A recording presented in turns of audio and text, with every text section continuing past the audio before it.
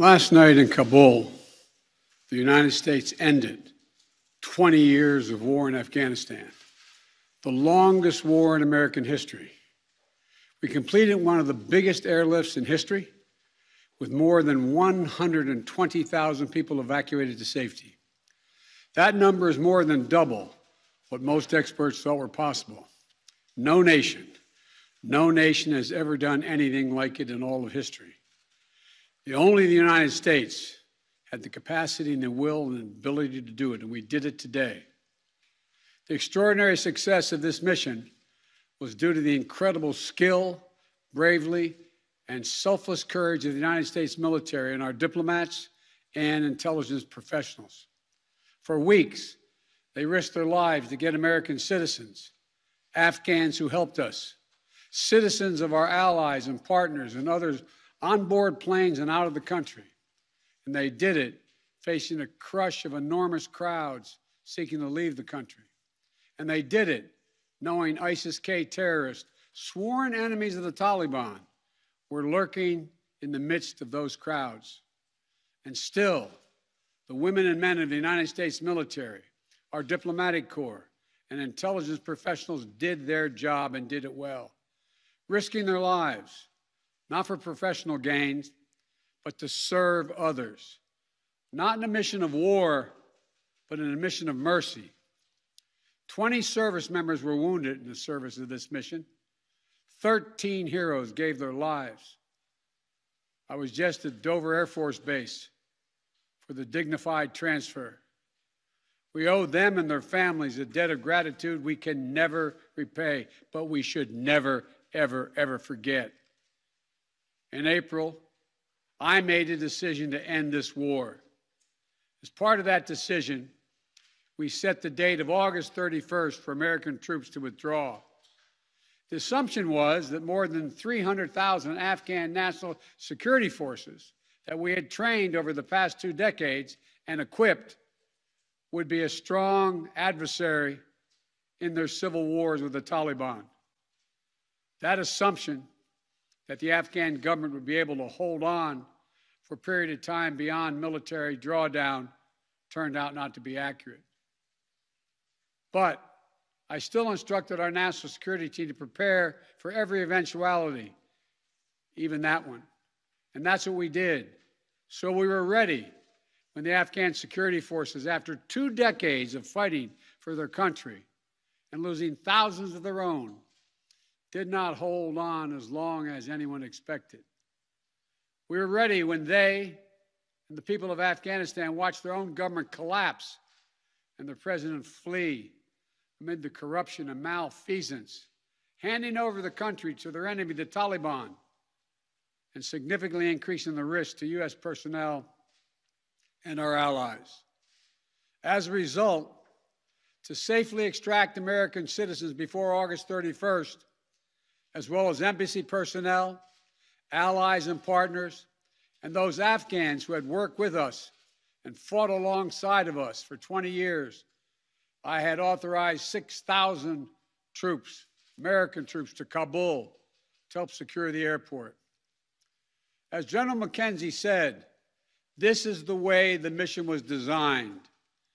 It was designed to operate under severe stress and attack, and that's what it did.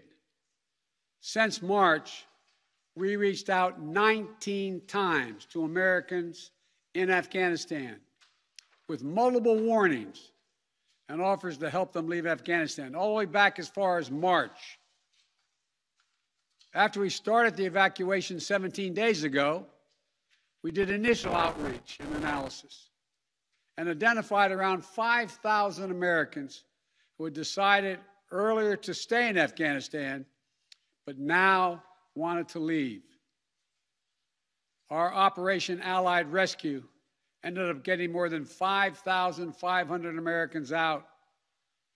We got out thousands of citizens and diplomats from those countries that went into Afghanistan with us to get bin Laden. We got out locally employed staff of the United States Embassy and their families, totaling roughly 2,500 people. We got thousands of Afghan translators and interpreters and others who supported the United States out as well. Now we believe that about 100 to 200 Americans remain in Afghanistan with some intention to leave. Most of those who remain are dual citizens, longtime residents who had earlier decided to stay because of their family roots in Afghanistan. The bottom line, 90% of Americans in Afghanistan who wanted to leave were able to leave. And for those remaining Americans, there is no deadline. We remain committed to get them out if they want to come out. Secretary of State Blinken is leading the continued diplomatic efforts to ensure safe passage for any American, Afghan partner, or foreign national who wants to leave Afghanistan. In fact, just yesterday, the United Nations Security Council passed a resolution that sent a clear message of what the international community expects the Taliban to deliver on moving forward, notably freedom of travel, freedom to leave. And together, we are joined by over 100 countries that are determined to make sure the Taliban upholds those commitments. It will include ongoing efforts in Afghanistan to reopen the airport, as well as overland routes, allowing for continued departure to those who want to leave and deliver humanitarian assistance to the people of Afghanistan. The Taliban has made public commitments, broadcast on television and radio across Afghanistan, on safe passage for anyone wanting to leave, including those who worked alongside Americans. We don't take them by their word alone, but by their actions. And we have leverage to make sure those commitments are met. Let me be clear. Leaving August the 31st is not due to an arbitrary deadline. It was designed to save American lives. My predecessor, the former president, signed an agreement with the Taliban to remove U.S. troops by May the 1st, just months after I was inaugurated. It included no requirement that the Taliban work out a cooperation arrangement with the Afghan government, but it did authorize the release of 5,000 prisoners last year, including some of the Taliban's top war commanders, among those who just took control of Afghanistan. And by the time I came to office, the Taliban was in its strongest military position since 2001, controlling or contesting nearly half of the country. The previous administration's agreement said that if we stuck to the May 1st deadline that they had signed on to leave by, the Taliban wouldn't attack any American forces. But if we stayed, all bets were off. So we were left with a simple decision. Either follow through on the commitment made by the last administration and leave Afghanistan, or say we weren't leaving and commit another tens of thousands more troops going back to war. That was the choice, the real choice, between leaving or escalating. I was not going to extend this forever war, and I was not extending a forever exit. The decision to end the military airlift operations at Kabul airport was based on the unanimous recommendation of my civilian and military advisors, the Secretary of State, the Secretary of Defense, the Chairman of the Joint Chiefs of Staff, and all the service chiefs, and the commanders in the field.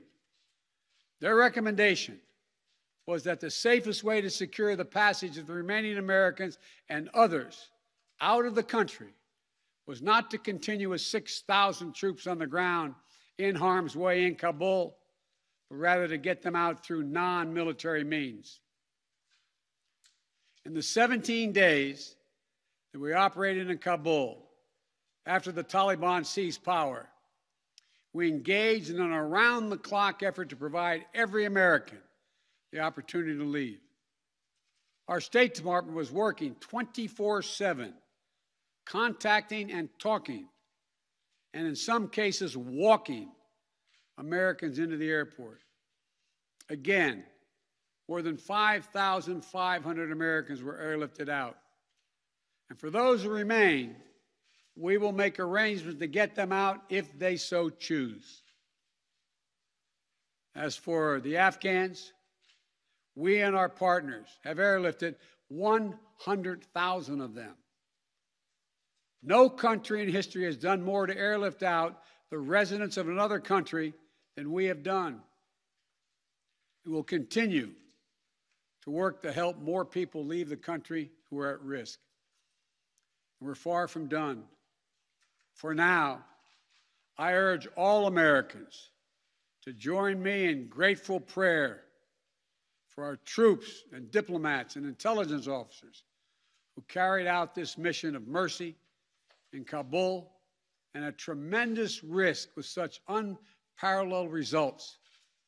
An airlift that evacuated tens of thousands, to a network of volunteers and veterans who helped identify those needing evacuation, guide them to the airport, and provided them for their support along the way. We're going to continue to need their help. We need your help, and I'm looking forward to meeting with you. And to everyone who is now offering or who will offer to welcome Afghan allies to their homes around the world, including in America, we thank you. I take responsibility for the decision. Now some say we should have started mass evacuation sooner. And couldn't this have been done in a more orderly manner? I respectfully disagree. Imagine if we'd begun evacuations in June or July, bringing in thousands of American troops and evacuating more than 120,000 people in the middle of a civil war. There still would have been a rush to the airport, a breakdown in confidence and control of the government, and it still would have been a very difficult and dangerous mission. The bottom line is there is no evacuation from the end of a war that you can run without the kinds of complexities, challenges, and threats we faced. None. There are those who would say we should have stayed indefinitely for years on end. They ask, why don't we just keep doing what we were doing? Why do we have to change anything? The fact is, everything had changed. My predecessor had made a deal with the Taliban. When I came into office, we faced a deadline, May 1. The Taliban onslaught was coming. We faced one of two choices: follow the agreement of the previous administration and extend to have more time for people to get out, or send in thousands of more troops and escalate the war. To those asking for a third decade of war in Afghanistan, I ask, what is the vital national interest? In my view, we only have one: to make sure Afghanistan can never be used again to launch an attack on our homeland. Remember why we went to Afghanistan in the first place? Because we were attacked by Osama bin Laden and al-Qaeda on September 11th, 2001. And they were based in Afghanistan. We delivered justice to bin Laden on May 2nd, 2011, over a decade ago. Al-Qaeda was decimated. I respectfully suggest you ask yourself this question. If we'd been attacked on September 11, 2001, from Yemen instead of Afghanistan, would we have ever gone to war in Afghanistan? Even though the Taliban controlled Afghanistan in the year 2001? I believe the honest answer is no. That's because we had no vital interest in Afghanistan other than to prevent an attack on America's homeland and our friends. And that's true today. We succeeded in what we set out to do in Afghanistan over a decade ago. Then we stayed for another decade. It was time to end this war. This is a new world. The terror threat has metastasized across the world, well beyond Afghanistan. We face threats from al-Shabaab in Somalia, al-Qaeda affiliates in Syria and the Arabian Peninsula, and ISIS attempting to create a caliphate in Syria and Iraq and establishing affiliates across Africa and Asia. The fundamental obligation of a president, in my opinion, is to defend and protect America. Not against threats of 2001, but against the threats of 2021 and tomorrow. That is the guiding principle behind my decisions about Afghanistan. I simply do not believe that the safety and security of America is enhanced by continuing to deploy thousands of American troops and spending billions of dollars a year in Afghanistan. But I also know that the threat from terrorism continues in its pernicious and evil nature. But it's changed, expanded to other countries. Our strategy has to change too. We will maintain the fight against terrorism in Afghanistan and other countries. We just don't need to fight a ground war to do it. We have what's called over-the-horizon capabilities, which means we can strike terrorists and targets without American boots on the ground, or very few if needed. We've shown that capacity just in the last week. We struck ISIS-K remotely, days after they murdered 13 of our service members and dozens of innocent Afghans. And to ISIS-K, we are not done with you yet. As Commander-in-Chief, I firmly believe the best path to guard our safety and our security lies in a tough, unforgiving, targeted, precise strategy that goes after terror where it is today, not where it was 2 decades ago. That's what's in our national interest. And here's a critical thing to understand. The world is changing. We're engaged in a serious competition with China.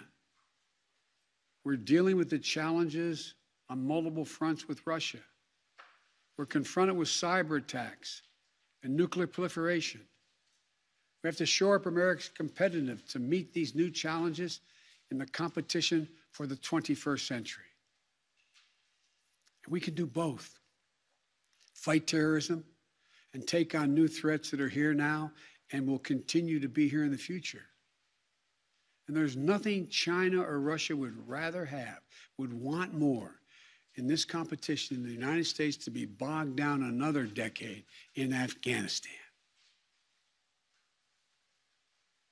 As we turn the page on the foreign policy that has guided our nation the last 2 decades, we've got to learn from our mistakes. To me, there are 2 that are paramount. First, we must set missions with clear, achievable goals, not ones we'll never reach. And second, we must stay clearly focused on the fundamental national security interest of the United States of America. This decision about Afghanistan is not just about Afghanistan. It's about ending an era of major military operations to remake other countries.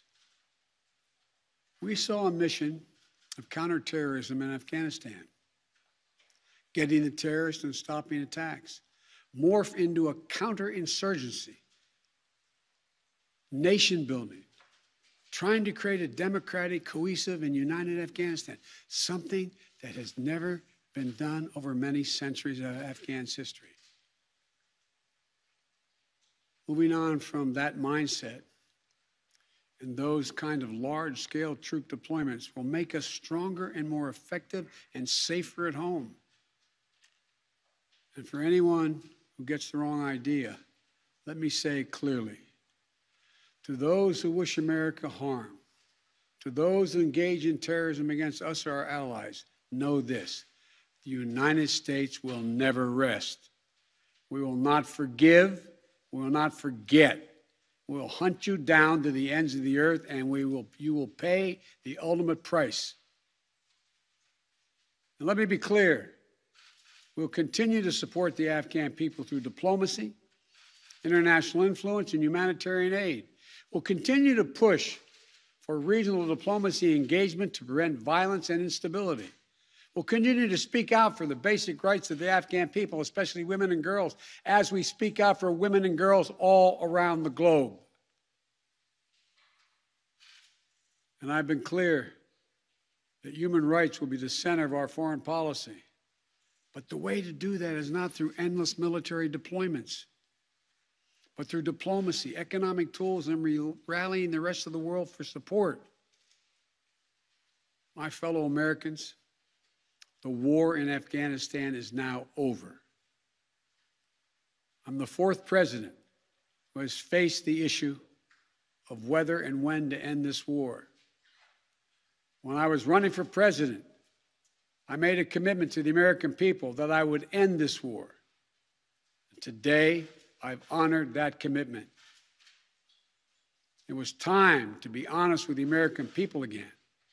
We no longer had a clear purpose in an open-ended mission in Afghanistan. After 20 years of war in Afghanistan, I refused to send another generation of America's sons and daughters to fight a war that should have ended long ago.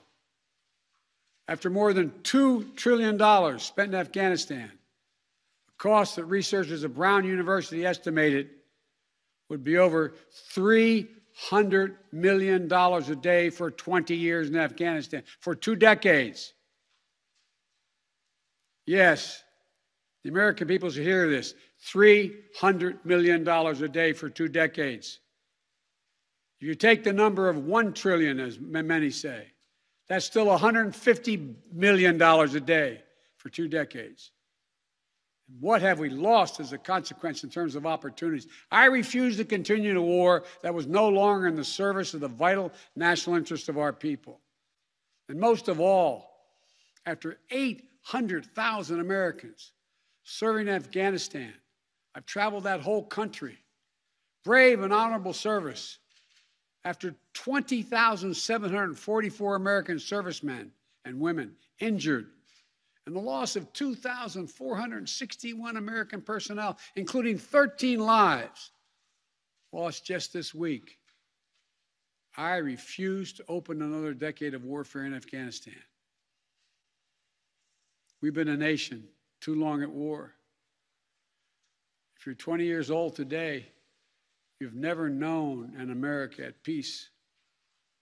So when I hear that we could have, should have continued the so-called low-grade effort in Afghanistan at low risk to our service members, at low cost, I don't think enough people understand how much we have asked of the 1% of this country who put that uniform on, willing to put their lives on the line in defense of our nation. Maybe it's because my deceased son, Bo, served in Iraq for a full year. Before that, well, maybe it's because of what I've seen over the years as senator, vice president, and president traveling these countries. A lot of our veterans and their families have gone through hell. Deployment after deployment, months and years away from their families. Missed birthdays, anniversaries, empty chairs at holidays, financial struggles, divorces, loss of limbs, traumatic brain injury, post-traumatic stress. We see it in the struggles many have when they come home. We see it in the strain on their families and caregivers. We see it in the strain on their families when they're not there. We see it in the grief borne by their survivors. The cost of war they will carry with them their whole lives. Most tragically, we see in the shocking and stunning statistic that should give pause to anyone who thinks war can ever be low grade, low risk, or low cost. 18 veterans, on average, who die by suicide every single day in America. Not in a far-off place, but right here in America. There's nothing low grade or low risk or low cost about any war. It's time to end the war in Afghanistan.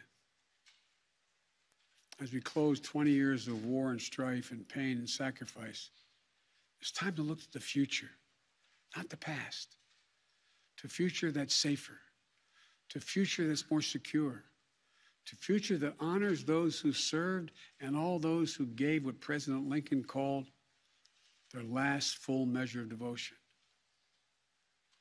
I give you my word with all of my heart. I believe this is the right decision, a wise decision, and the best decision for America. Thank you. Thank you, and may God bless you all, and may God protect our troops.